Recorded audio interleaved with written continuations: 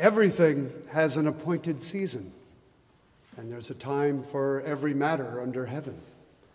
A time to give birth, a time to die, a time to plant and a time to harvest what is planted, a time to weep and a time to laugh. Colleagues, friends, family of the extraordinary, visionary, galvanizing, and remarkable Vincent J. Scully, Jr., welcome. Over the centuries, Yale has been lucky to have its rightful share of charismatic scholars and teachers, people who've moved knowledge forward, changed minds and lives with their powerful teaching. Tales of Benjamin Silliman holding his chemistry classroom spellbound, or of John Pitkin Norton inspiring students and the general public about the practical value of applying scientific methods to agriculture, abound in Yale history. But I'm quite confident that even among these, there is no single person in all of our over 317 years who did this as well or for as long a time period as Vincent Scully. And so Vince may be unique in the annals of Yale. I'm not going to try to say much about Vince now because many others here will do that today.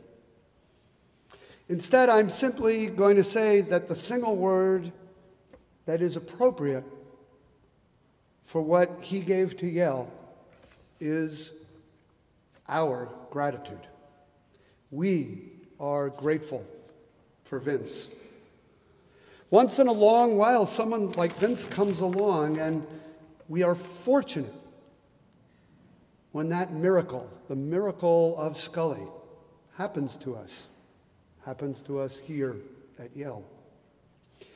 This afternoon, we'll begin with a short video clip of Vince himself, followed by speakers, other video clips, and some music that will bring him back to us and allow us, surrounded by the community of so many who loved him, to pay tribute to him one more time. Thank you for being here.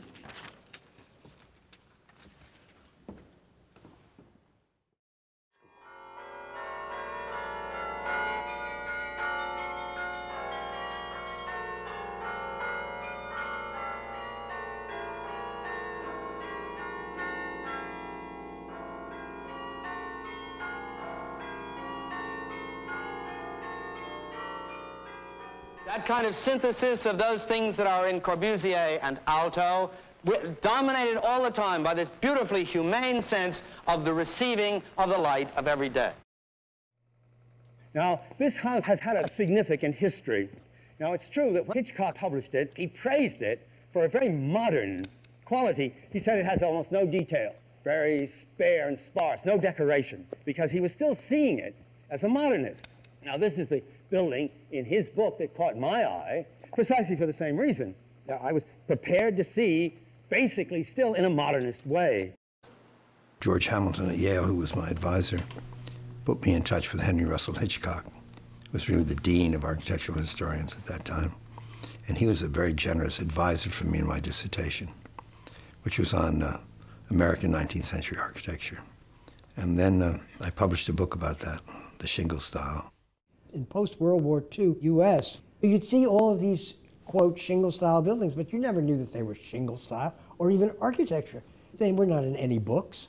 They were not talked about in any way, in systematic way. And suddenly to have Scully present them with the complex arguments that he developed for them, both spatially, tectonically, culturally, linked to the literature, the politics of the day, it was amazing. Suddenly what were just buildings became architecture. This is the General Motors Hummer of 1939. It shows you how nice it would be if really the whole town was, well, really just automobiles, and that the buildings on both sides, you notice, are conforming to the spin of the road. The buildings are formed by that movement of those automobiles. The automobile is everything. It doesn't matter what you knock down. If you get from one place to another in 2 minutes faster by knocking down a whole street that's 100 years old, you've got to do it because that's reasonable to get there faster.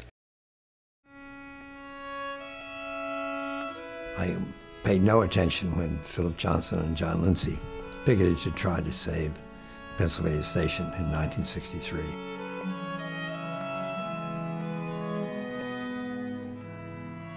Like most modernists at that time, I just didn't think of really saving anything. Everything had to be new. It was ridiculous. When redevelopment, however, developed in New Haven, I began to see you couldn't just stay in your ivory tower anymore. I couldn't just be interested in Greek temples. I had to come back to my hometown.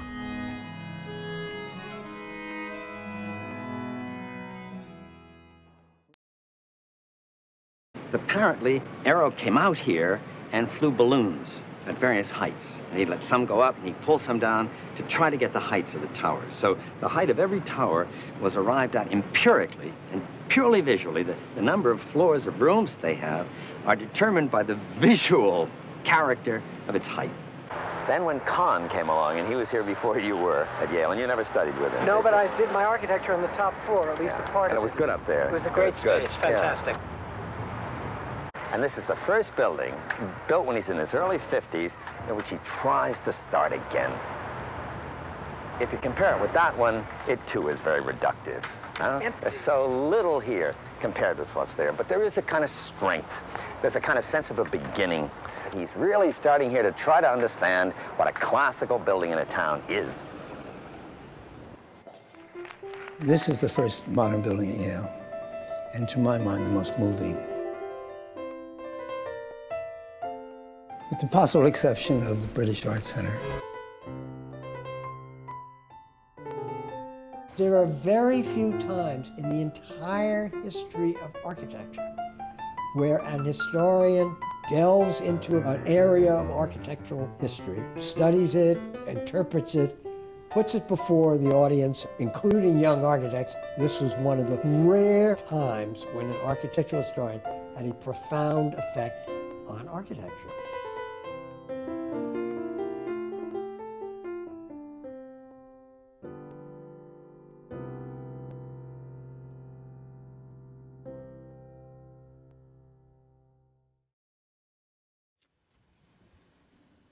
It is not quite true that architecture was Vincent Scully's subject. He taught about it and wrote about it for more than 6 decades, and it is not possible to imagine greater passion being brought to it. But his true life's work was always something more, something for which the buildings and the cities that are nominally his subject were but a vehicle. And that is the whole idea of human community and culture. If his work contains any overriding message, it is that architecture is part of that larger culture, and that its meaning comes from its connectedness to that larger culture. By now, it's almost a commonplace to observe that to honor Vince is almost like honoring architecture itself, which indeed it is, for he and architecture's noblest aims are virtually synonymous. But I want to say also that when we think of Vince, we think of something else as much as architecture, and that is the idea of the word and the nearly holy connection that Vince forged between architecture and language, the search to find meaning in this mysterious, profound, and glorious relationship that there can be between architecture and words. For what Vince did for his entire life was to use words, spoken words and written words both, in all their great and majestic power and beauty, as a way of helping us understand all that architecture is and can be and can mean. I first encountered him when I was 16 years old, an eager high school junior making an exploratory visit to Yale.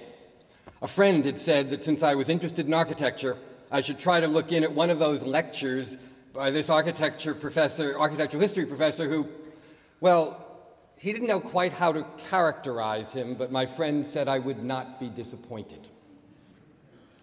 I was not disappointed. For 4 years, I sat in the law school auditorium. Alas, Yale would only give me credit for one of those years, but nevertheless, I kept coming back, sitting in those creaking seats, watching and listening, wallowing in words and rhythms that I loved hearing repeated again and again. His lectures were not unlike a favorite piece of music, and when you were 20 years old, you believe that any piece of music worth hearing cannot be heard too many times. Of course, hearing Scully year after year wasn't really hearing the same thing, because the lectures were never exactly the same. Part of what always made Vince so special was that every lecture was different and reflected his thinking at exactly the moment he delivered it. It's from those years of sitting in the auditorium that I learned from Vince not only about Frank Lloyd Wright, not only about Louis Kahn, not only about Robert Venturi, but about several things that are much more important than any architect. Vince taught us all that serious intellectual inquiry need not be inconsistent with passion, and that empathy is a true and legitimate part of analysis. He showed us that for all the joy there is in knowledge for its own sake, that putting knowledge to active use for social good is an even higher calling, and most important of all, that the making of architecture cannot be separated from the making of community. Indeed, that the very purpose of architecture is to make our common ground, our commonality visible, and thereby to shape a civilization over time. Vince started his career as an unabashed celebrator of the most heroic ambitions of modernism, which he came gradually to question. One of his greatest gifts as a teacher was his ability to admit to both his students and his readers that he might have been wrong about something, that he had changed his mind. Ultimately, he would come to think of urbanism as equally important to form making and to cherish older buildings so much that he became an ardent preservationist. He expressed regret, as we just saw in that clip, for failing to speak out against the demolition of McKim's Pennsylvania station, saying, in what became one of his most famous lines, "One entered the city like a god. Now you scuttle in underground like a rat." Not the least of the pleasures of going first today is that I can use that line without worrying if somebody else will use it first. In 1969, Vince wrote, in a much less quoted passage, that art history had to be conservative, experimental, and ethical. It was a remarkable trio of words, one that in itself shows Vince's exquisite sensitivity to language. Conservative, because he knew that art history had to respect the past, since learning from the great work of history is central to its purpose. Experimental, because at the same time, Vince wanted to make the point that the real value of understanding the architecture of the past must be to inspire the highest creativity in the present. And ethical, because he believed that the noblest mission of architectural history, at least as he practiced it, was to encourage the building of community and the betterment of civilization. That is Vince's true legacy, his belief that words can change the world.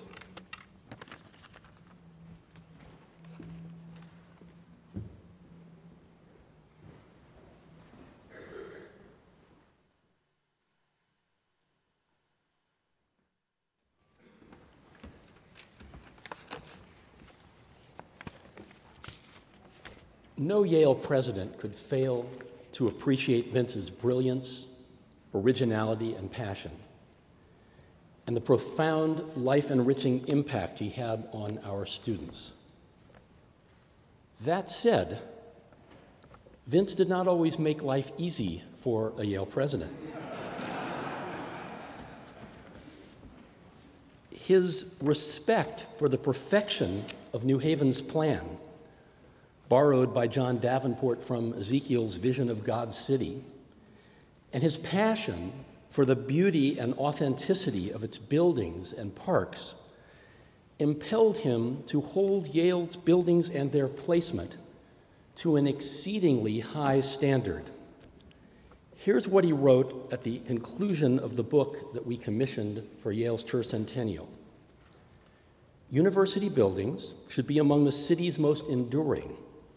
It is, after all, something like immortality that they deal in, offering an escape from the restrictions to life that ignorance imposes, and a promise to lives unborn. This should be especially true of Yale in New Haven. God's city under the mountain, haven of exiles, heaven on earth for all mankind to see. Wow. This is a grand and inspiring aspiration, and in truth, we work very hard to be good stewards of the university and New Haven. But not every Yale project, proposed or executed, met Vince's test. And when we failed to meet his standard, he let us know with forceful argument and characteristic passion. Vince appreciated President Griswold's taste for modernist buildings. He celebrated Kahn's Art Gallery, Rudolph's Art and Architecture Building, Saarinen's Ingalls Rink, and Johnson's Science Hill Suite. But here is his assessment of the Beinecke Library. Situated, I use his words, situated on an empty plaza that was sterilized for it by its architect, as perfect as a table radio, and conveying no more sense of architectural scale. Little wonder that Vince went on to torment Kingman Brewster by encouraging Claes Oldenburg to deposit his lipstick ascending on this very sterile plaza. Brewster earned Vince's high marks for Kahn's Center for British Art, but Breuer's Becton Center was a double loser, a truly terrible building built on a site of two buildings that Vince believed should never have been torn down. Consider these words of withering scorn. Like the Beinecke, the Becton Center was essentially a late modern abstraction, a chilling demonstration of that design in folded paper at which the Harvard Bauhaus excelled. The Pylades are flatly frontal, while the densely crinkled elements of the building's white facade, of the blinding white facade, seemed to be derived from the grave slabs of the Grove Street Cemetery across the way. The rear wall rises up as a blankly geometric abstraction, especially obtrusive and hard to bear from one's sickbed at the Yale Health Services Center across the way.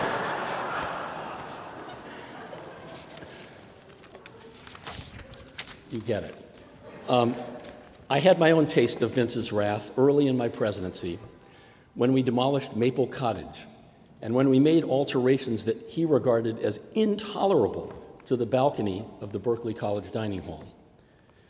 During our most intense battle, I came gradually to realize that partially demolishing the Divinity School just might not measure up to Vince's standard of preserving heaven on earth. I surrendered. These skirmishes and other less charged conversations with Vince were the beginning of my education in architecture and urban planning. I was a novice, and Vince was one of those who helped me learn to honor the built environment of Yale and New Haven. Vince smiled upon much of the work of our later years, the construction of Venturi's Anlian Center, and especially the meticulous and faithful restorations of the Davies Mansion and three modernist classics, Kahn's Gallery, the Rudolph Building, and Ingalls Rink. Vince believed that Yale's buildings are its greatest treasures. But anyone as privileged as I was to meet thousands of students and alumni knows that Yale's teachers are its greatest treasures. Even more powerfully than the buildings, Yale's teachers shape lives and give their students the tools to make sense of the world. Vince gave thousands of Yale graduates a gift of immense value, immeasurable value, the capacity to see, to feel the power of what they see, and to think critically about what they see and feel. Beneath all the fire and brimstone of this supremely articulate critic was a deep humanity. Vince cared. He cared about Yale, his students, and the football team. He cared about buildings and streets and parks, and not for themselves alone, but for the impact they had on people and communities. His brilliance, passion, and his caring touched us and inspired us, his city, his university, and most of all, his students.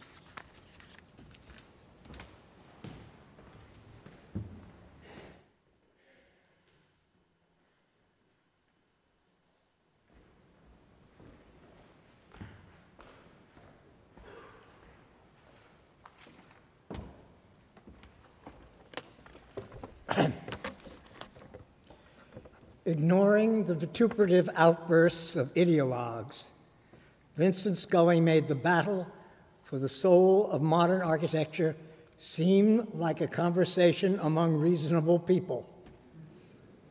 An historian, a critic, and a passionate public intellectual, through his writings, Vincent Scully will continue to be central to architectural thinking for generations to come. I was privileged to study under Vince more than 50 years ago.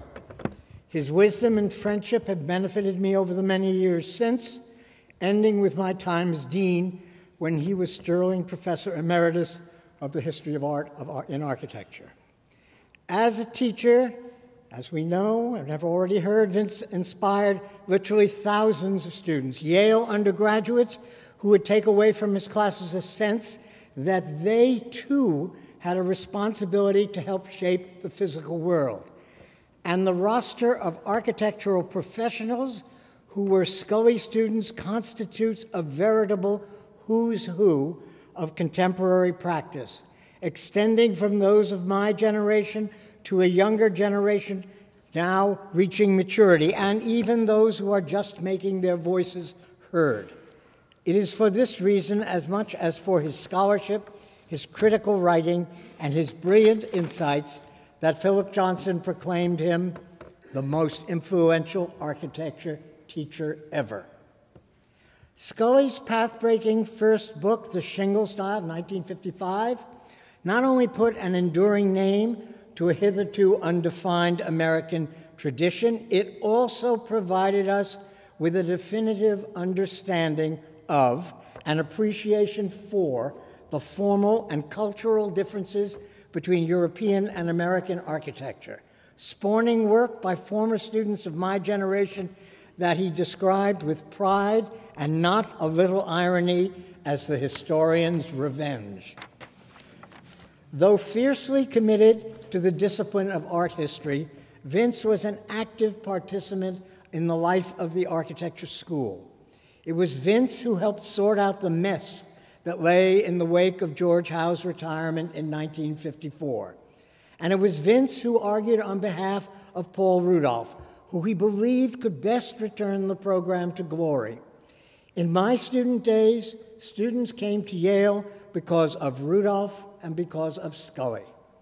In the late 1960s, when architecture students began to protest against what they characterized, correctly in my opinion, as the overblown heroics of American modernists, and especially their participation in the destructive slash and burn urban renewal strategies that were then coming to the fore, Scully, one of the few faculty who commanded student respect amidst the protests, embraced their cause, drawing on his deep scholarship to help shape their argument, but never abandoning his essential belief that protest carried with it responsibility for decorum.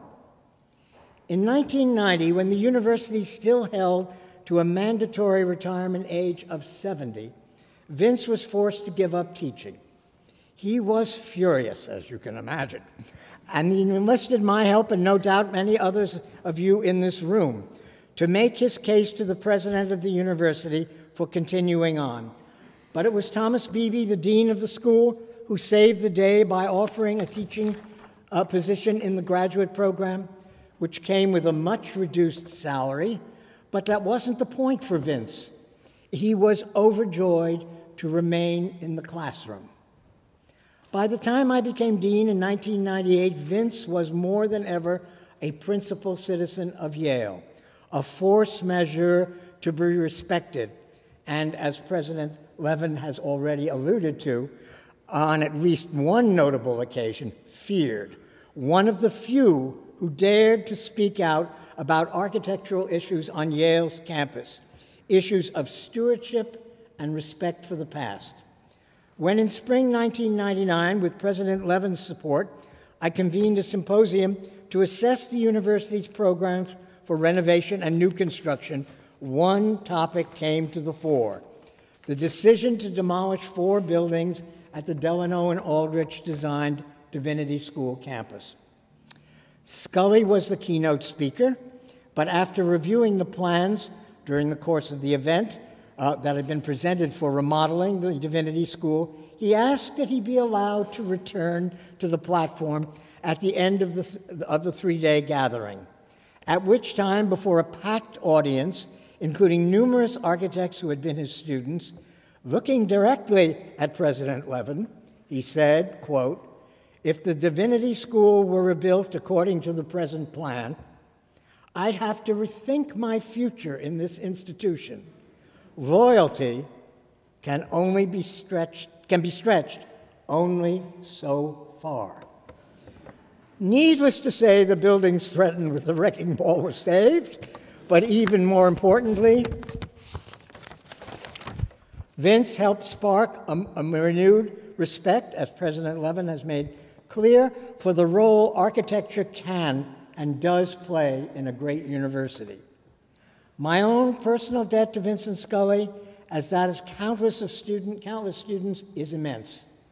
Because of Vincent Scully, generations of architects and others have chosen to pursue an architecture and urbanism rooted in memory rather than amnesia. With a scholar's knowledge and an actor's passion, Vincent Scully helped us to appreciate the empathetic relationship between humankind and its masterworks of the built environment.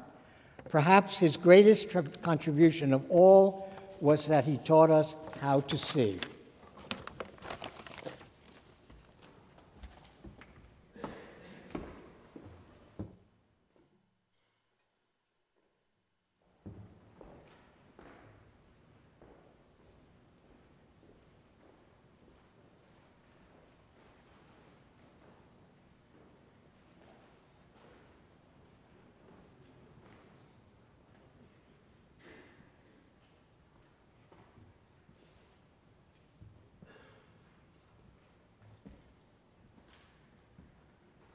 Well, I got up here,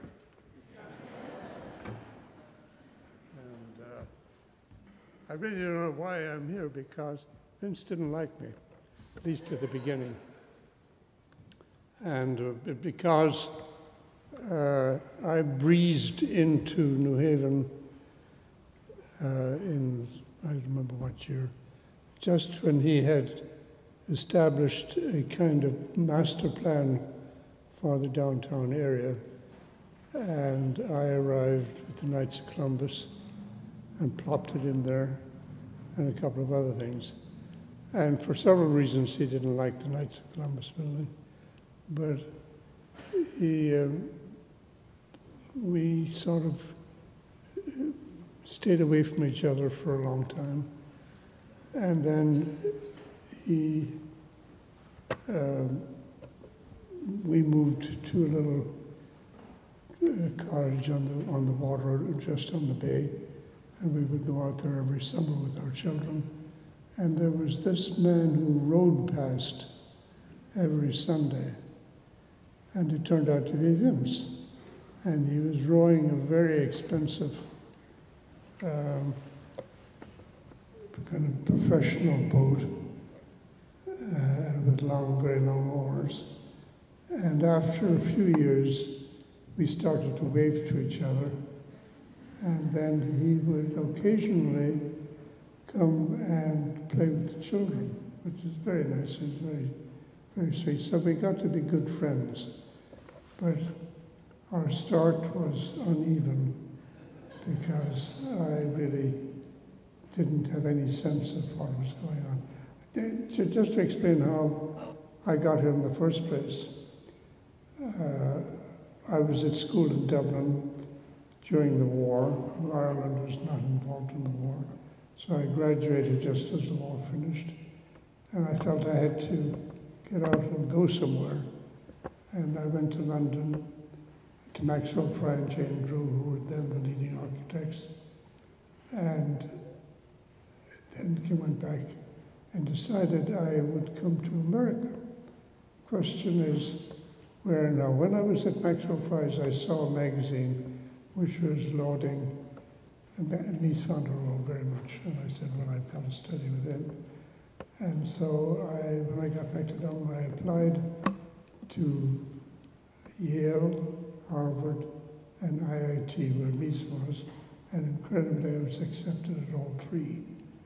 And I can't imagine why, because I didn't have much that to show.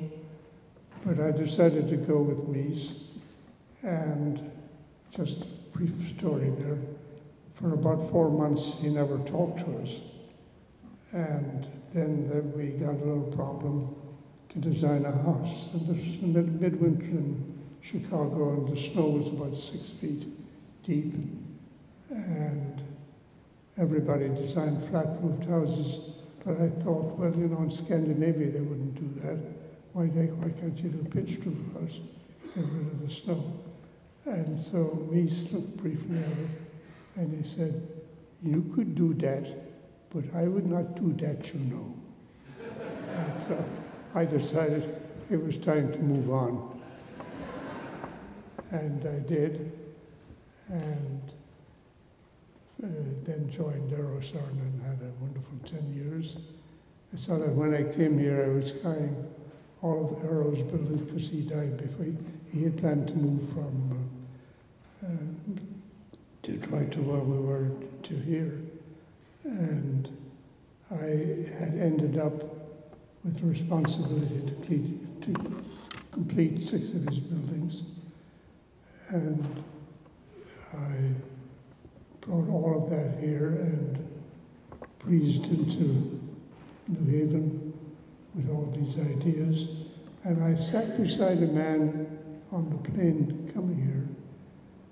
And very nice, when it turned out he was the mayor. And when I got off the plane, I had the Knights of Columbus building and a new school in my pocket. So I thought, gee, this is a nice place. Easy to get work. But then I ran sort of into Vince, and he couldn't understand what the hell I was trying to do. And we didn't speak to each other or inadvertently about each other for a couple of years. And then I don't know if I mentioned this, but we got a cottage where he would row past and come out and sometimes greet the children. So we got to be good friends. And he was a very charming, very articulate, very wonderful person. And I agreed to do this even though he would have preferred, I'm sure, that I just go back and sit down and shut up.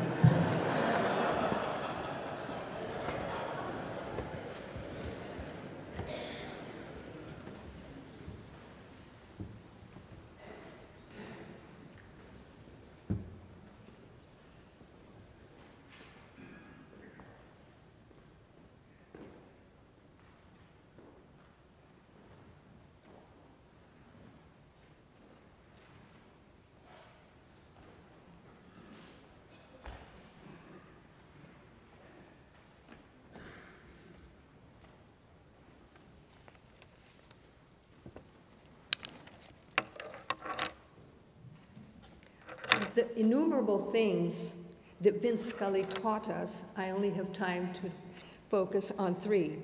First and foremost, he taught us an art history that none of us had heard before. His passionate, searing lectures glowed with familiar names, to be sure, Giotto, Michelangelo, Palladio, but also Picasso, Pollock, Louis Kahn, and Maya Lin. But he also focused, of course, on well-known historical figures like Jefferson and Louis XIV and his military engineer, Vauban. Vince had a historical imagination and left us with a palpable sense of history, of the ages rushing by and new vistas coming to the fore. But for Vince, the past was never really past. It was always intersecting with the present. In a moving lecture, he showed how some of Vauban's 17th century forts were flooded by the French during World War II in order to slow down the advance of Hitler's troops. And I remember the sense of bitter disappointment when the lights went on in the law school auditorium and we had to balloon down to planet Earth and readjust to our everyday existence. We wanted to stay on Vincent Scully's magic carpet in the company of these great men and women, Brunelleschi, Titian, George Washington, heroic figures like Vince himself, larger than life, generous, lion-hearted. And this epic yardstick, which he used in his lectures, was the only one, of course, by which we could use but the only one by which we could judge Vince Scully himself. It is not by chance, I think, that so many of his lectures touched on the subject of war.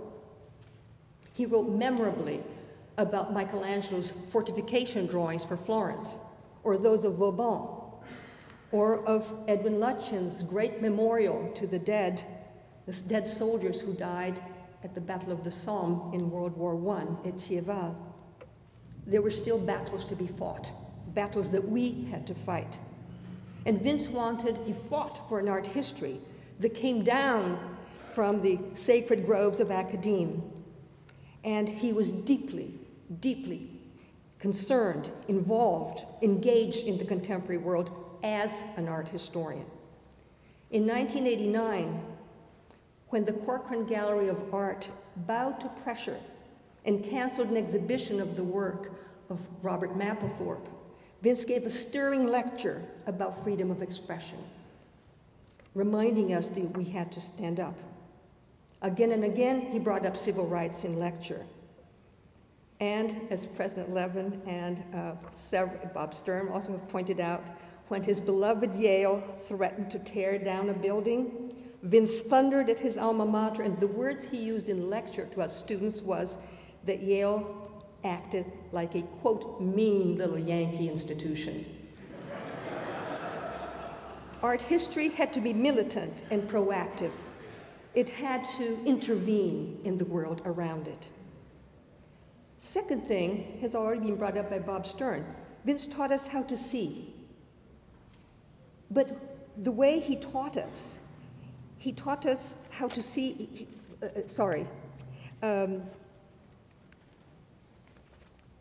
Vince taught us how to teach.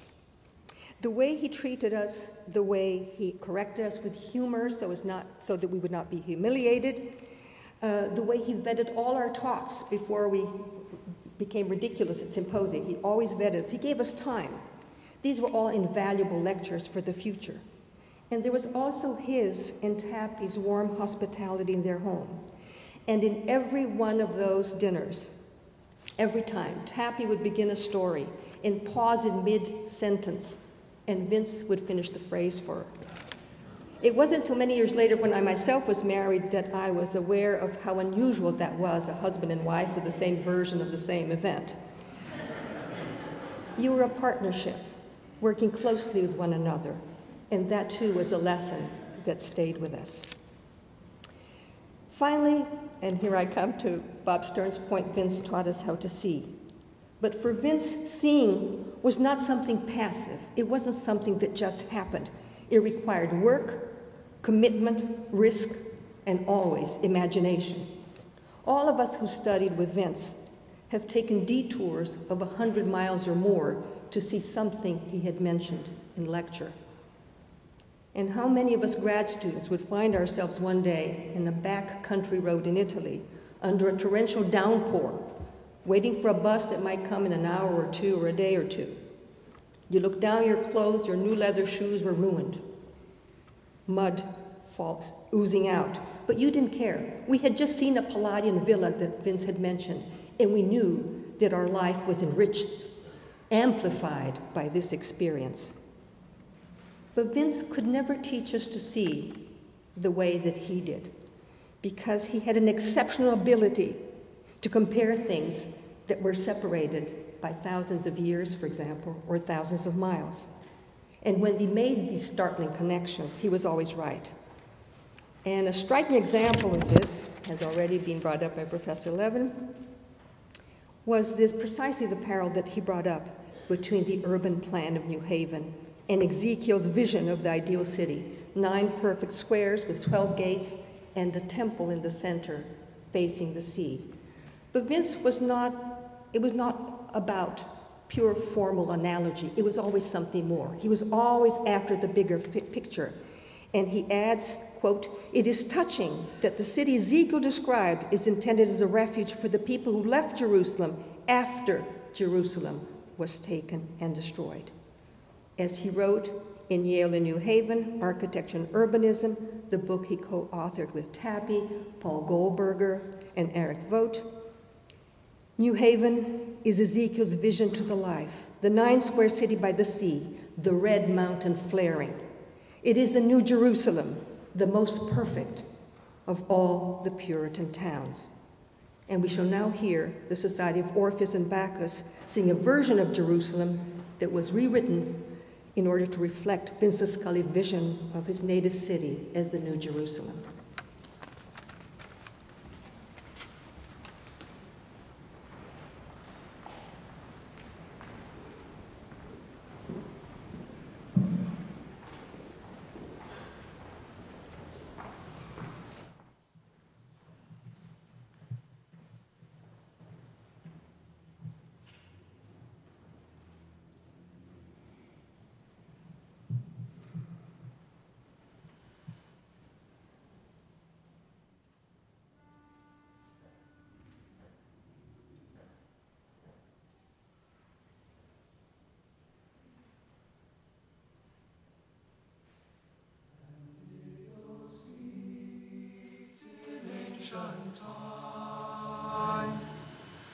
Walk upon England's mountains green.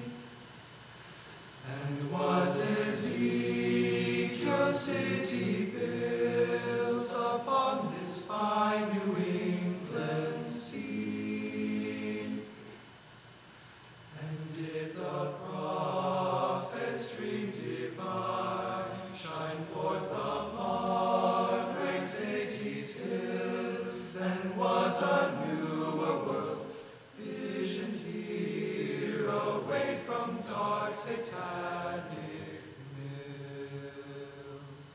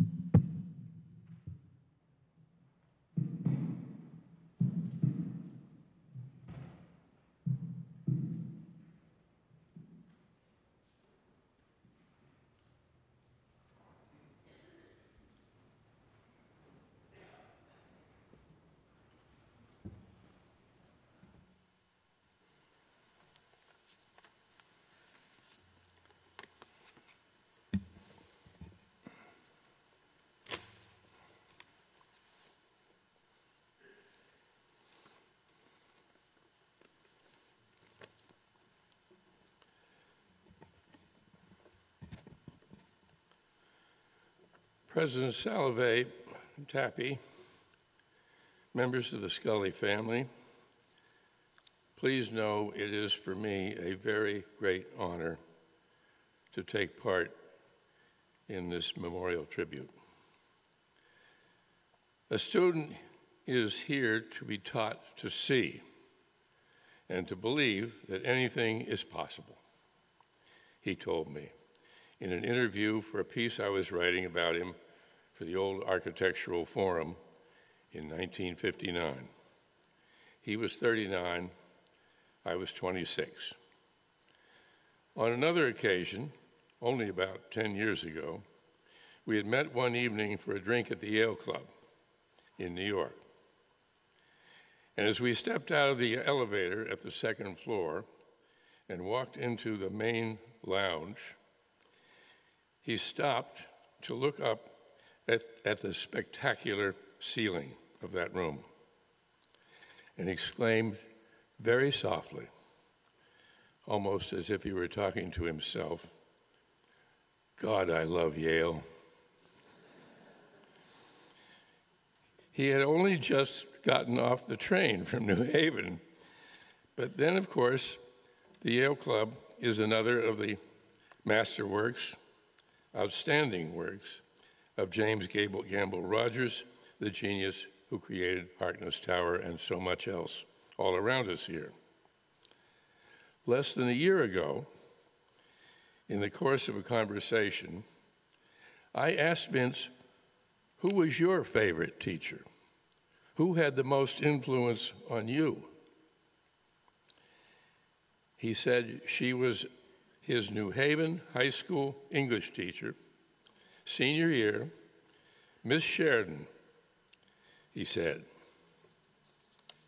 She made me read the New York Times every Sunday, and especially the book review. It was then I came to realize, as I never had until then, how much there was to read.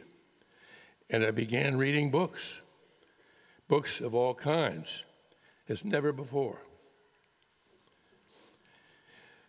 Already by the 1950s, when I was an undergraduate, his talks filled the whole lecture hall, the old lecture hall, in the art gallery.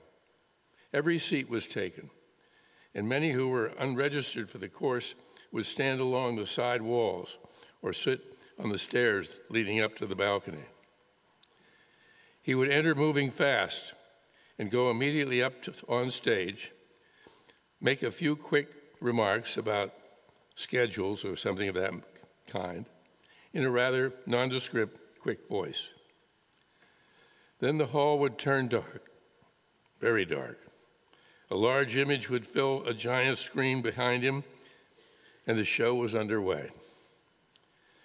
The voice, now strong, fervent, slightly theatrical, would unleash what one friend of his called a musical avalanche of picture-making words, never relying on a written script or notes and stopping only to bring out the heavy 10-foot-long pointer, bang it on the stage floor to signal a change in the image on the screen. There's one story that he got so excited one day he fell off the stage onto the floor and kept right on with his lecture. I certainly do believe it. Often to make a point about a particular painting or work of architecture, he would throw in an unexpected quote from James Joyce or Scott Fitzgerald or Pilgrim's Progress or the Odyssey, you name it, and often with marked effect, though there were times when the connection seemed a bit of a stretch. Many of his most impassioned lectures would be long remembered and have far-reaching effect. For me, it was those talks he delivered on the great cathedrals of France, des Allées in particular, and Jefferson's campus at the University of Virginia, and yes, on the Brooklyn Bridge. From those of us who were students here in my time, it was important also that he had served in World War II as an officer in the Marine Corps in both Europe and the Pacific. Nor did it matter that he and the other veterans on the faculty at the time seldom ever talked about the war, if at all. They didn't have to.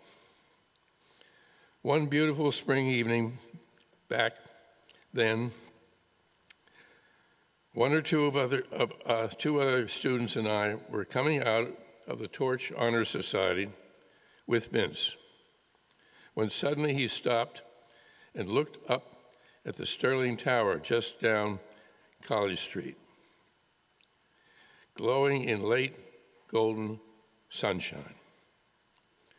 "Look at that," he said. "Architects don't build just with steel and stone. They build with light." He helped us to see as no one ever had. Helped us also, importantly, to understand that history is far more than just politics and war.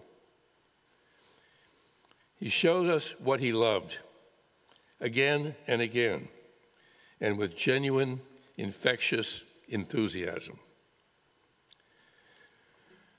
We can never say enough in tribute or in gratitude to our great teachers. In so many measurable ways, they are the most important and admirable men and women of all. We can never give them enough credit or express sufficient appreciation. Above all, they have generation after generation shaped our values, our sense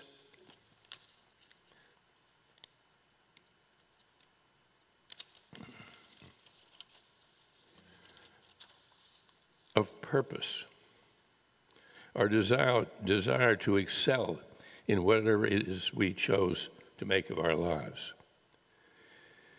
And how wonderful that for all the time Vincent Scully spent in Greece, in New Mexico, and elsewhere, all the ground he covered geographically and in his mind, there was no place he so loved as New Haven, Connecticut, his home ground. What an uplifting life story he remains. The scholarship boy who became a national treasure. Gone but not forgotten is the old expression. It's my view that if not forgotten, they're not gone. On we go.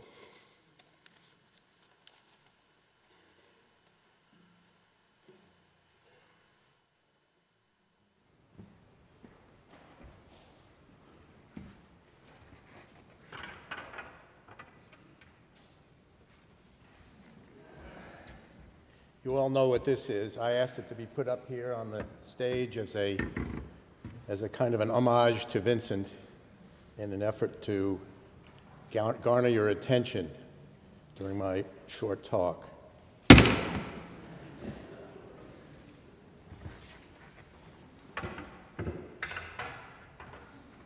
Thank God no one turned out the lights.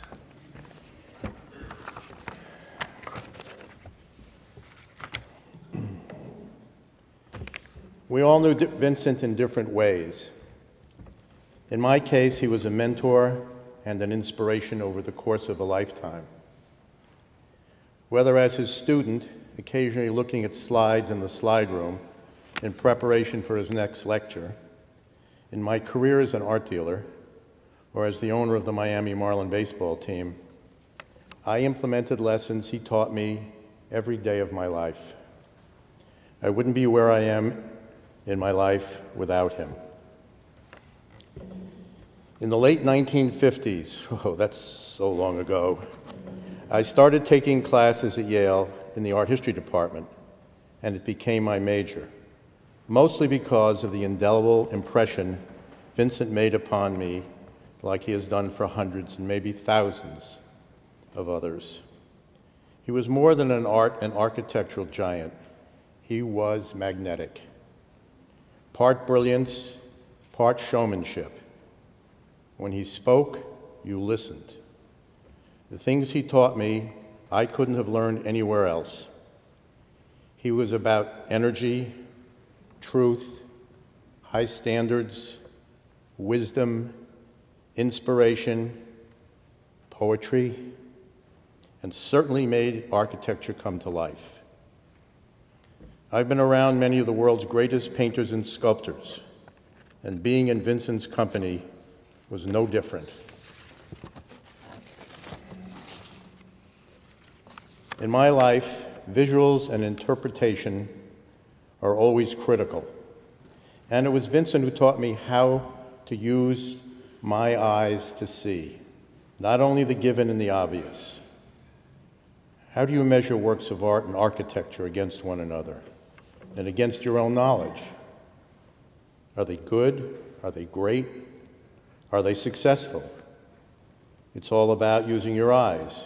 I wondered then, and probably still wonder now, how the hell he could see the things he saw. His eyes missed nothing. In his humanistic approach to architecture, buildings were living entities, not just slabs of concrete populating the horizon. And he taught me that we live the way we do because of the things that surround us. We take too much for granted, he often said to me, and are comfortable with the status quo. Well, Vincent often always said that you don't have to accept being crippled by visual pollution. I never forgot that. I remember Vincent calling me one day to elicit my help. Apparently, and you've heard this before, there was a discussion about removing some of the buildings at the Divinity School, which he felt was a crime. Those were his words. He felt that it still had more years to live and had an important place on campus. He asked me to call President Levin and lobby for his cause. The buildings were saved, certainly not because of me, but rather because of his Herculean efforts to pull out all of the stops for something he believed in.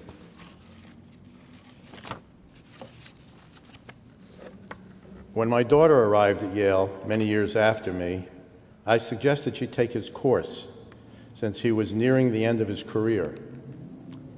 Sure enough, the year after she took that course, he retired.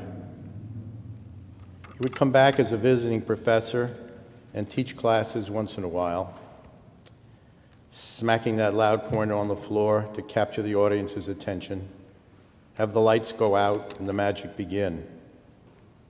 I audited one of his classes many years ago, along with my wife, Julie, and noticed that everything was the same, except instead of feverishly scribbling notes on paper, students were now feverishly typing away on their laptops. It's beautiful that he had such a profound influence on so many generations. Vincent was such a towering presence on campus that even his little French Citroën automobile, which he usually parked on Park Street behind Pearson College, was always very visible. I recall one day walking down the street with a group of friends and football players, and we all spotted the car. One suggested that we pick it up, carry it across the street, and put it on the steps of St. Thomas More Church. The following Monday, at his art and architecture class, Vincent came in, slammed his pointer to the ground, looked at everyone in their seats, and said, "Who are the wise guys who put my car on the steps of the church?" There were no responses. At a Yale-Harvard football game 7 or 8 or 9 years ago, I mentioned to Julie that I was going to tell Vincent about that incident. Enough years had passed, and I thought he should know. I turned around and described it to him and took full responsibility. He gave me a hug and said, "That was so marvelous."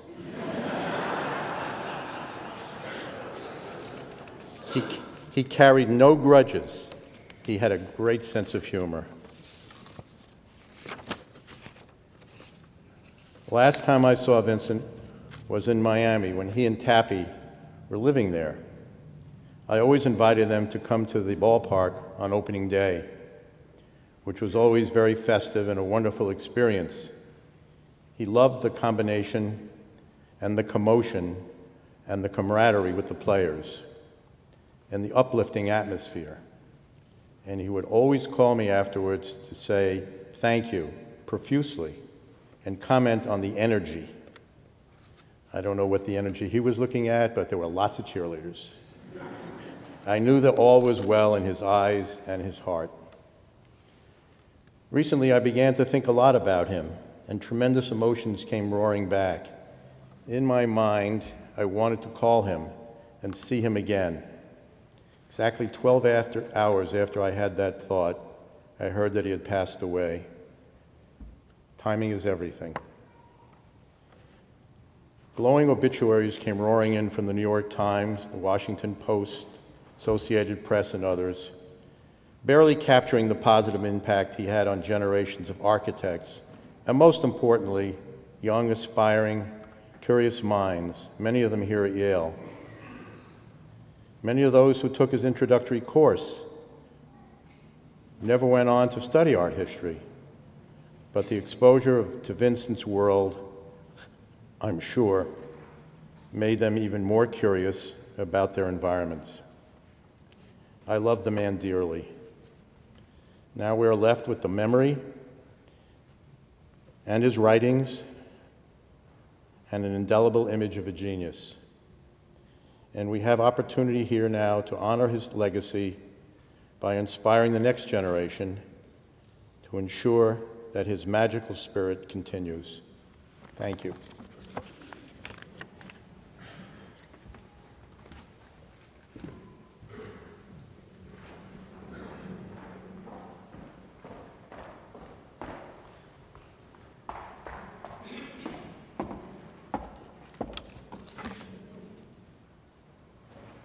Vince was simply the most inspiring and influential teacher I had as an undergraduate.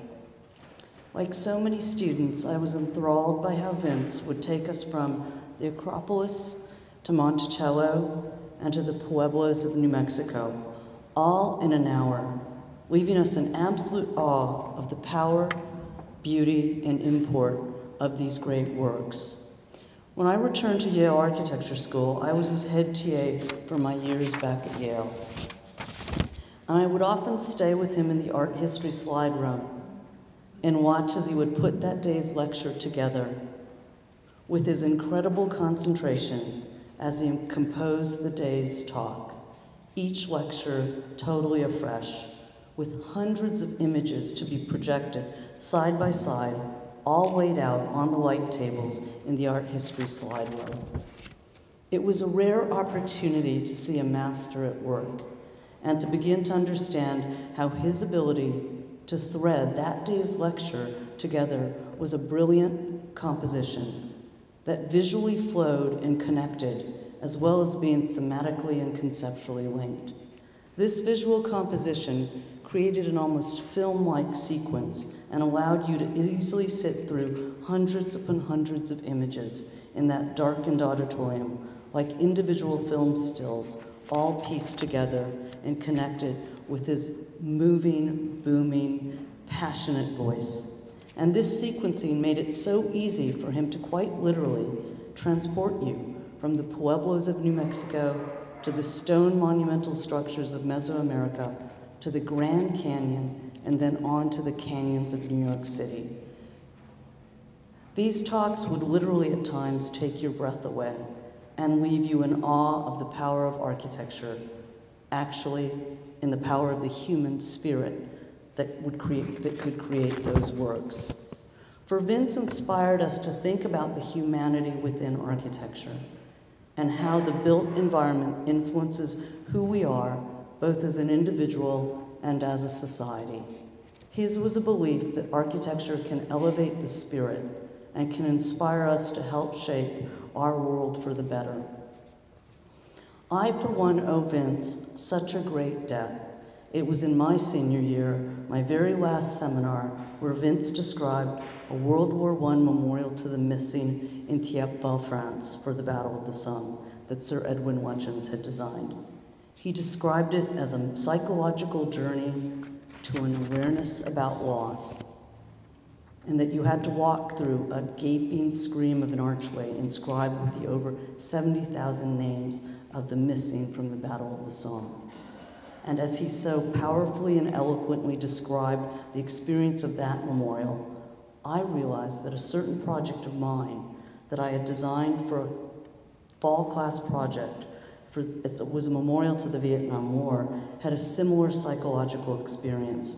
It was a journey to an awareness about loss, although the two designs could not have been more different formally. While still in that class, I started madly writing.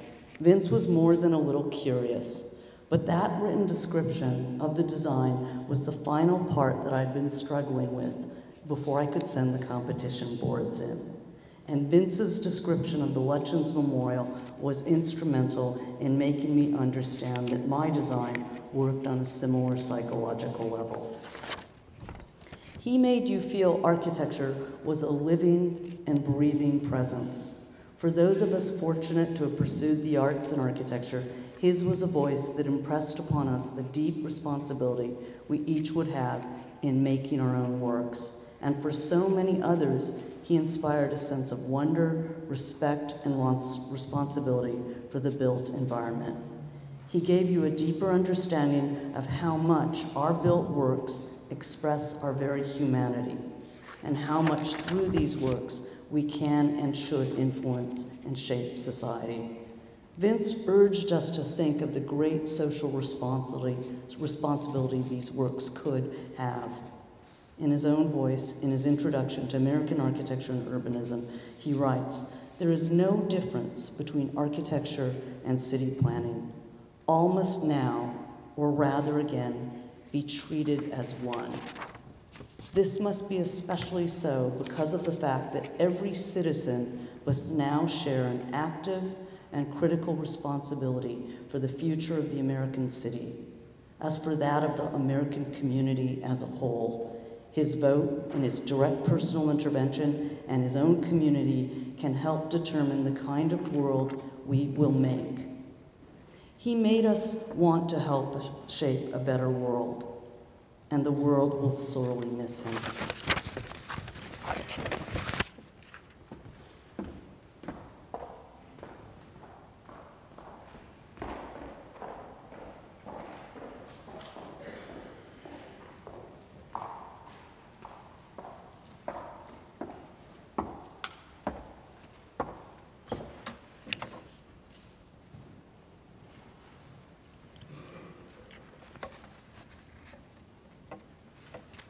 Good afternoon. It's an honor to be with you. I speak representing my partner, Andres Duani, who's here, and many friends in Miami, where Vincent Tappy had a home for some 20 years. Vincent Scully represents an era, a time in modern architecture that, influenced by his teaching and writing, sought reconnection with historic glories. Confronting a building in the classroom with drama and urgency, as Michael Lewis put it, one of many recent articles about Vince.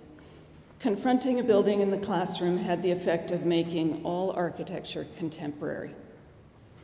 Vince taught us to value all that was good in architecture, eschewing ideology, a gift allowing us to appreciate the world around us with freedom, unfettered by ideology, for which we are grateful.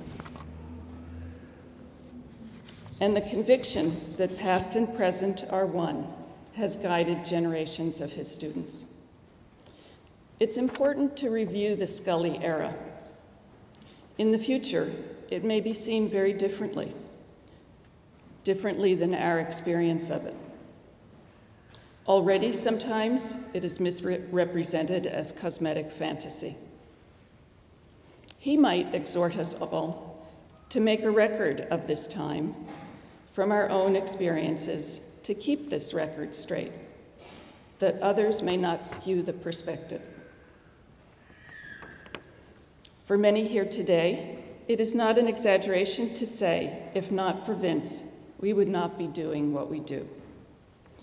As students, we understood his historical benchmarks and imagined our own work having a life between the achievements of our predecessors and a future that would support continuity. And we assimilated his principles of civic responsibility in preservation and urban engagements. Scully's own such engagements ricochet still today. In still remembered critiques of development in Miami, I'm still hearing about them, and the renewed impetus for the revival of New York's Pennsylvania Station, which is also still an ongoing discussion. Many have said that Professor Scully changed the course of American architecture. Indeed, the breadth of his audience and his influence on the built environment brought wide recognition, much of it from beyond his home in academia, even from the real estate development industry. Consider his award from the Urban Land Institute in 2003, the J.C. Nichols Prize for Visionaries in Urban Development. What other academic can claim honors from such a quarter?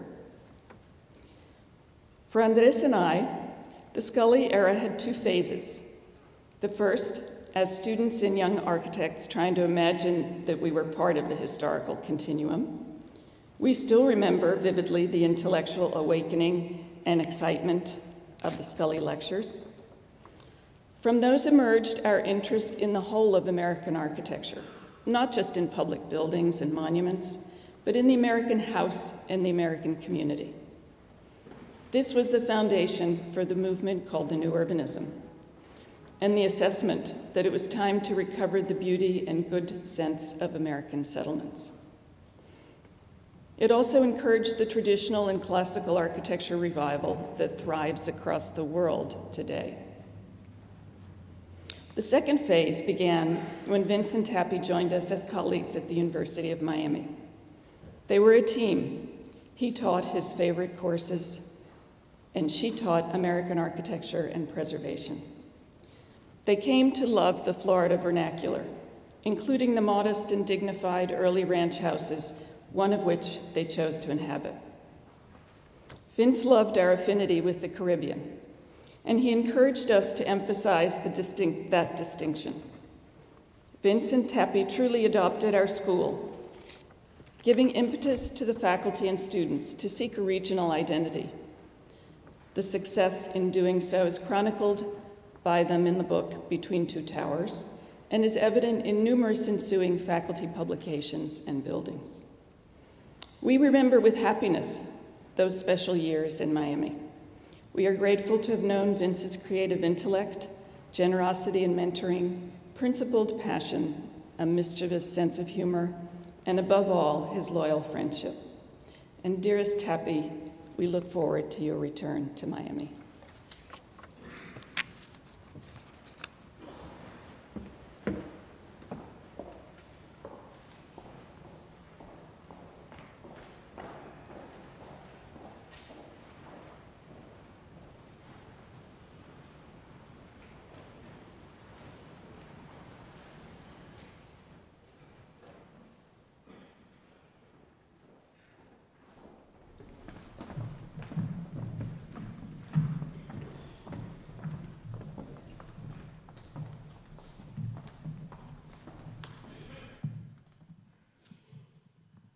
Hi, we're Shades of Yale. None of us knew Professor Scully personally, but we've been told that he loved undergraduates, that he loved teaching them and learning with them, and he always stood up vehemently for what he believed in.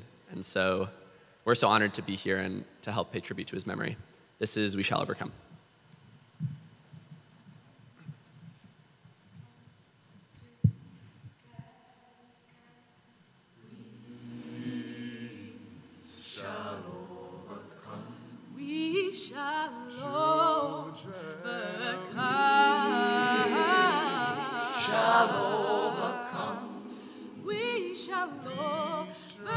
Overcome.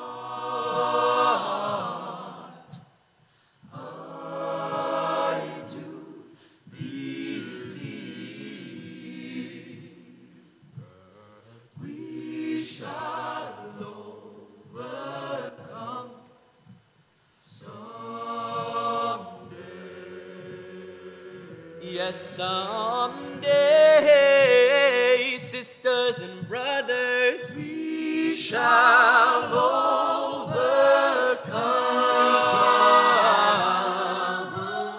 We shall overcome. We shall overcome.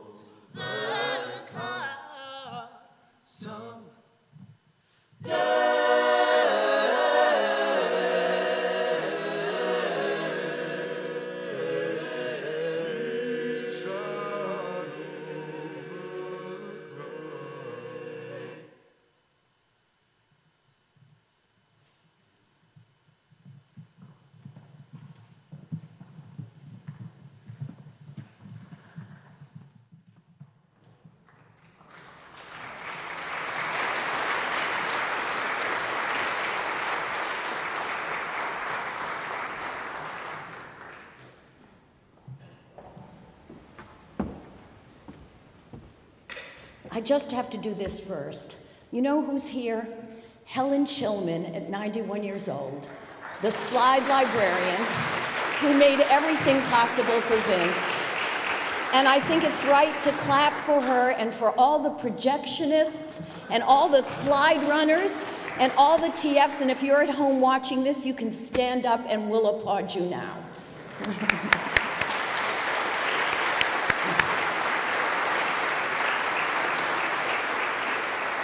So here is the scene.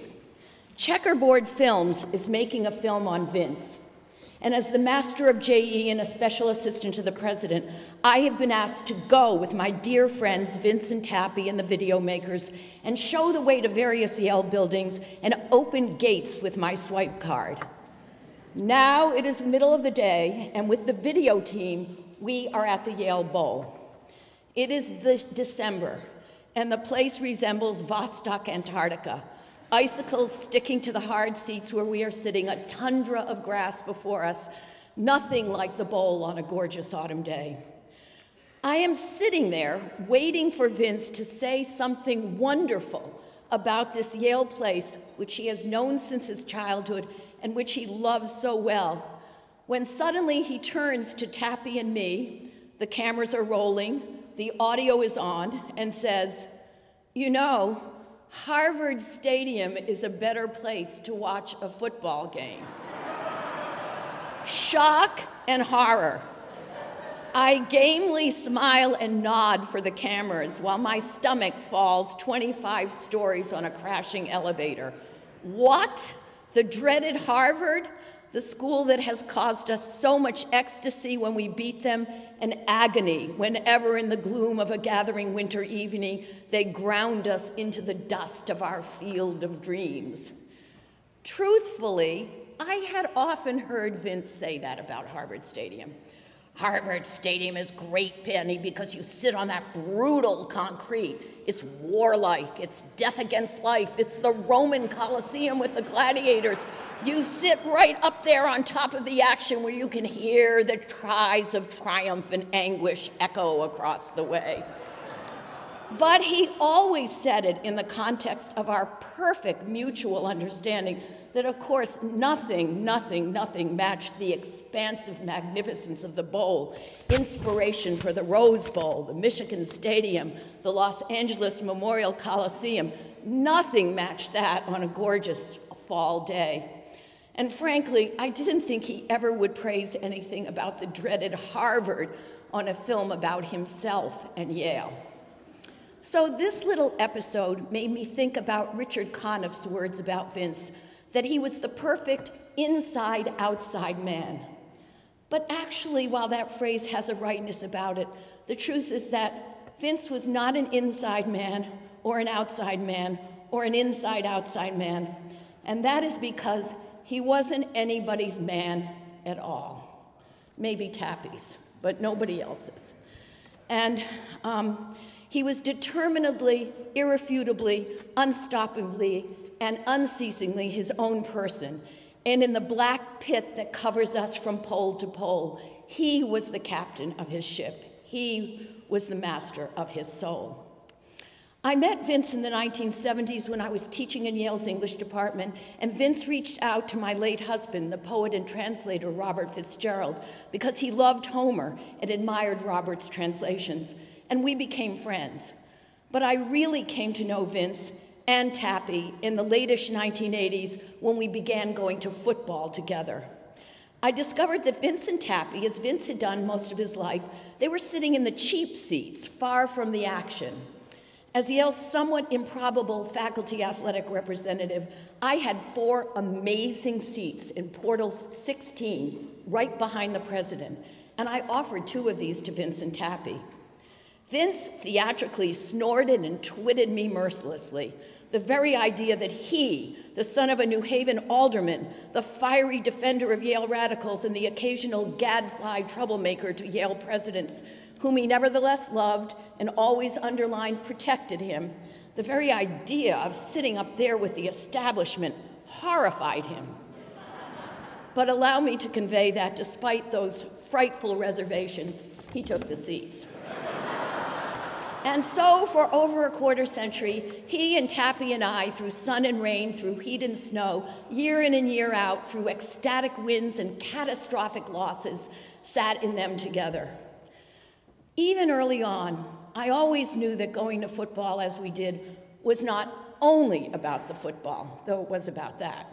Football games connected Vince to his New Haven childhood when he told me he and his father would walk or ride out on the trolley to the bowl, and his father would lift him up and sometimes even put him on his shoulders so he could see the fury of the game above the crowd. It was about driving through the New Haven streets to get to the bowl because he knew every street and everyone evoked a memory. It was about parking on the side of Edgewood Park and walking through autumn leaves past the duck pond and then up Chapel Street, entering the complex and going through the dark tunnel and coming out into the sky with the blue Yale flag flying before us on the other side. It was about viewing the field as a palimpsest on which he could see Albie Bluth, whom he had actually seen play, and all the other players he had known in all the other ages, moving in the shadows behind the current players on the field. It was about that bellicose, competitive thing in him that wanted to triumph and found its match in the game. It was about the neighborhood of these things. It was about the ritual of them. The bowl and football were to Vince a synthesis of everything about his childhood and age, of Yale and New Haven, and of the way all this could come together on a Saturday afternoon. Although there was something in Vince's vitality that fought the wave of death until it literally overwhelmed him, there was also something of his knowledge of death in his devotion to the necessary excellence of the buildings that will survive as monuments to what we cherish. He had such a perfectly tuned, acute awareness of death, which is, as Wallace Stevens said, the mother of beauty. A few months before my late husband's death years ago, I sent a New Year's poem that seemed to be about a football game that Yale had won, with a fantastic Hail Mary pass at the end. The last lines were, "Then throw the ball out, man, just throw the ball longer than you've ever thrown before. And waken when, with every banner waving, your name announced in every trumpet call, your crowd and teammates ferry you ashore." Vince was the only one, the man with the power of vision and acute sensitivity to language, the man with the perfect awareness of the imperishable beauty humans should strive for, who saw what my verse was about. His was the tragic sense, joyful about life, despite facing the inevitability of oblivion, in which great buildings are a stay against what he termed nature implacable, human will unbreakable. He came up to me and said, "That poem's not about football, Penny, is it? That's about Robert dying, the triumph of the spirit as he is being ferried ashore out of the arena in the arms of those he loves. Vince saw that. And that is what, with Tappy, we are doing here. We are, all of us, his family and friends, collectively ferrying Vince ashore in a place where his end is in his beginning, at home in New Haven and at Yale.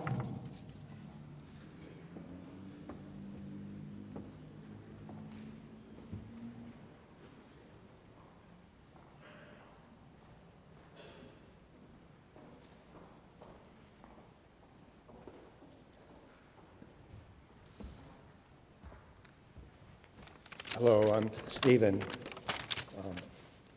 the second of the Scullys in your program. I thought I would recall a moment from our childhood. The date is 1957. We are living in Greece for the year, and at this moment, we are at Marathon. I'm 10, the middle of 3 boys, all 5 of us, my mother and father, my brothers and I, are packed in a deux chevaux, the very car that Mr. Loria has just mentioned. It's a tin can of a vehicle.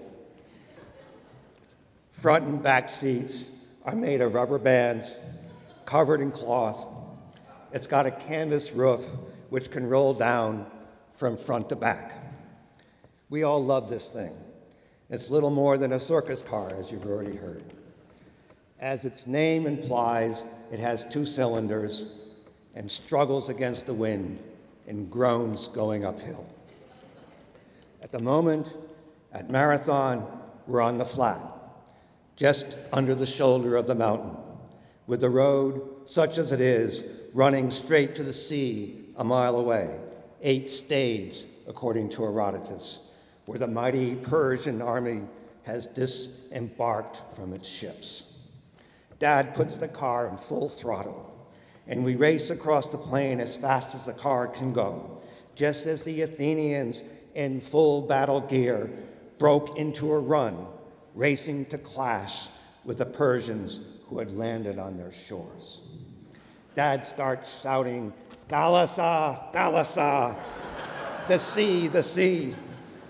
And we join in, roaring as loud as our lungs can. It's an exhilarating experience. 60 years ago now, also more than 2,000 years ago, we are the ancient Athenians. We're Americans in Greece. I can still feel the rush of it. The battle for freedom. Thalassa is a great word to shout. Did this year, turn me into a classicist? Probably in some way, but I couldn't say just how. Other things about my father much more obviously did. My fascination with the Greek gods, Dad's love, my love for Greek polytheism, his persistent passion in questioning what makes for community. How does a community conceive of itself? How does it share in the divine, if at all? What gives it shape, cohesion? How do buildings, how do individuals fit together or not in making something greater than the part? These are things, abstractly speaking, I teach, that I write about. I think of them as Greek questions coming from Greek authors like Homer, Hesiod, Aeschylus, Sophocles, Euripides, and Plato. But I also know deep down that they come from you, Dad, that they are inspired by your own questionings. This is a bond that keeps us close, in some sense, and in some sense, makes scholarship autobiographical. And that is probably a good thing, too. This is the Greek moment I wish to share here with you today. And indulge me as I end my remarks with words I spoke at Dad's burial.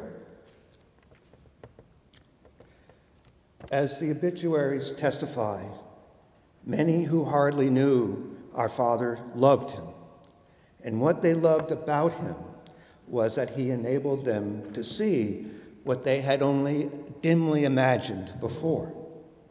And he gave them soaring words to help them see what they now saw. What I want to say here is that I loved him for the same reasons, although I would phrase them a little differently. Dad taught me to look and look and look until I finally saw. He gave me the drive to look until I could see. He also gave me the confidence to trust what I had seen. And he gave me the confidence to trust my imagination in extending what I saw into an expressive narrative. These are the gifts of a great teacher and of a great parent.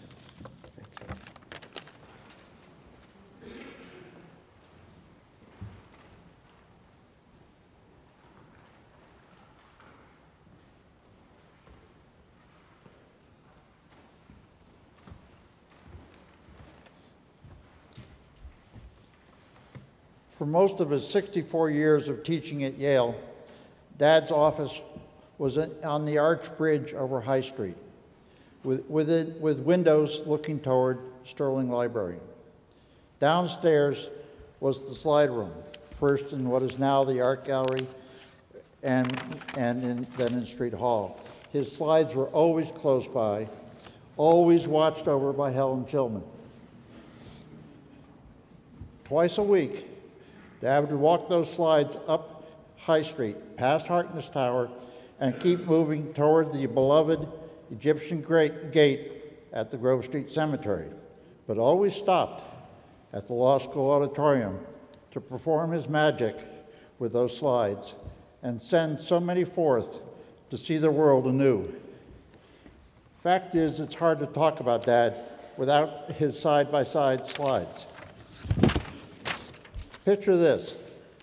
On the left, a High Street bridge connecting the art gallery with Street Hall. And on the other side, at the other end of High Street, the Egyptian gate to the Grove Street Cemetery. Together, these bookend the space of High Street. You could call this Dad's space. In December, we buried Dad in the Grove Street Cemetery. Now he has completed the full length of High Street from the bridge to the Egyptian gate. Appropriately, he is now essentially on axis with the Law School Auditorium across the street and within the shadows of where his high school once stood, which is Morrison Stiles now. He is in the perfect place. During World War II, while on a ship off the Sicilian coast, Dad saw his first vision of a Greek temple ruins rising above the ocean, a vision that he carried him all through his life. On his cemetery stone will be a drawing by his son John, our brother, of a temple ruin posed above the earth and between the earth and sky, above the ocean. Thank you all for Dad. Besides being Dad, you established the thematic axis and focus of my work. Much love. But how does one thank Tappy? Tappy has had so much to do with his attaining the life well lived to 97, and in the style with which he did it. Tappy.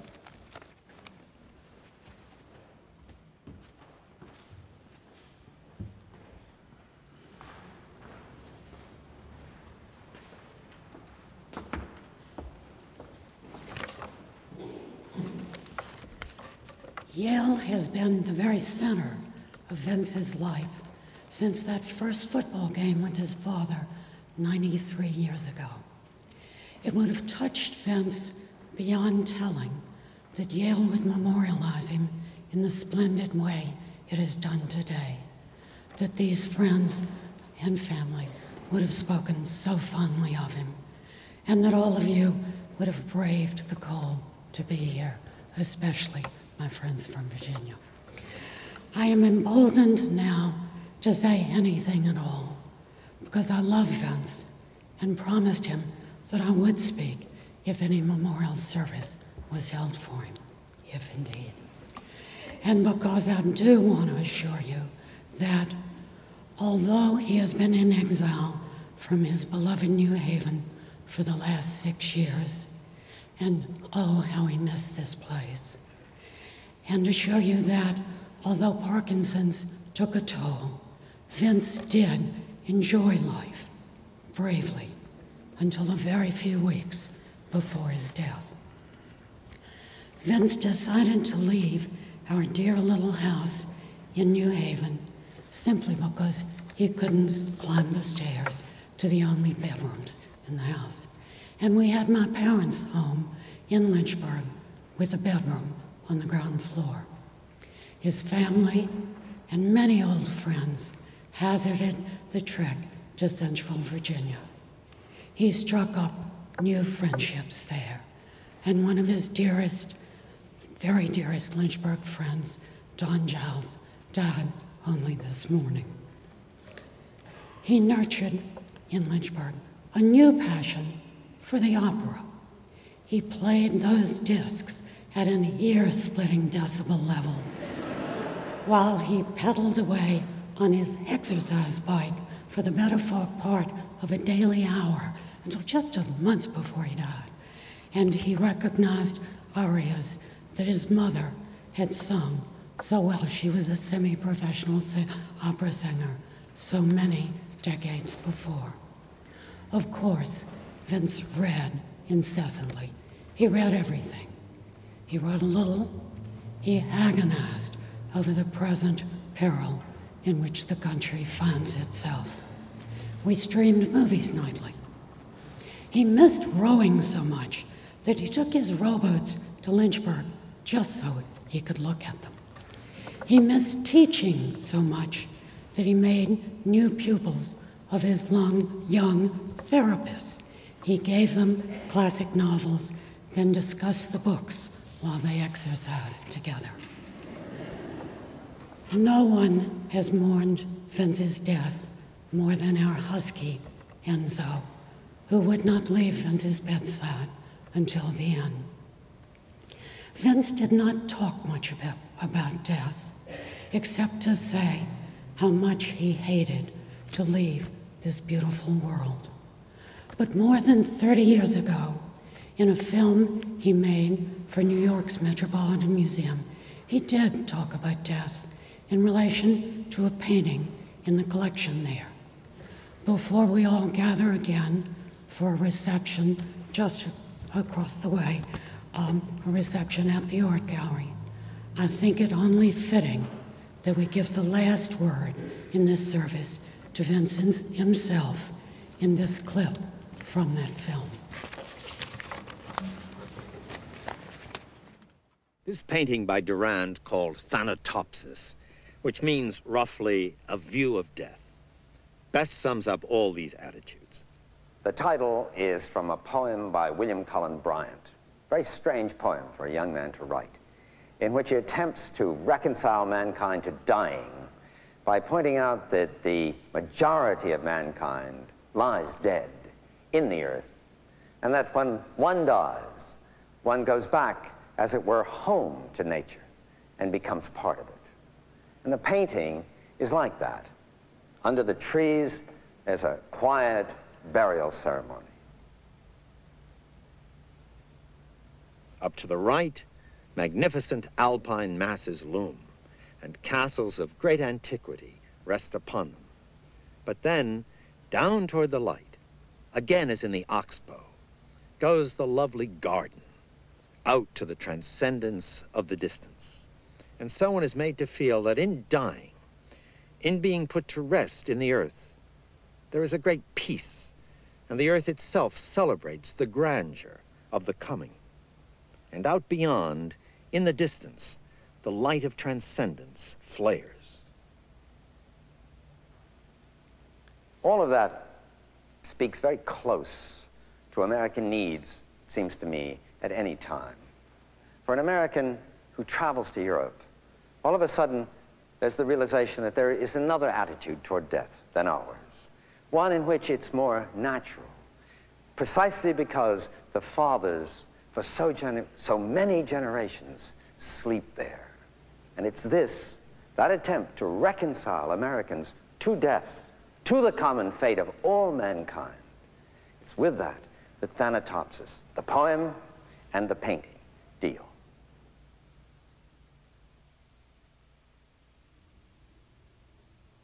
To him who in the love of nature holds communion with her visible forms, she speaks a various language. For his gayer hours, she has a voice of gladness and a smile and eloquence of beauty. And she glides into his darker musings with a mild and healing sympathy that steals away their sharpness ere he is aware. When thoughts of the last bitter hour come like a blight over thy spirit, and sad images of the stern agony and shroud and fall and breathless darkness in the narrow house make thee to shudder and grow sick at heart, go forth under the open sky and list to nature's teachings. So live, that when thy summons comes to join the innumerable caravan which moves to that mysterious realm where each shall take his chamber in the silent halls of death, thou go not like the quarry slave at night scourged to his dungeon, but sustained and soothed by an unfaltering trust. Approach thy grave like one who wraps the drapery of his couch about him and lies down to pleasant dreams. That's what it's about. That's what Americans are trying to find in the continent. They're trying to find that past, those fathers' graves. They'd like to belong here. It's not possession. The furniture doesn't do you that much good in that way. The silver, the great chests, the glossy clothes with the bright buttons on them. In the end, you own nothing. You go back. But you belong to the land you return to. And there's another kind of hope in transcendence.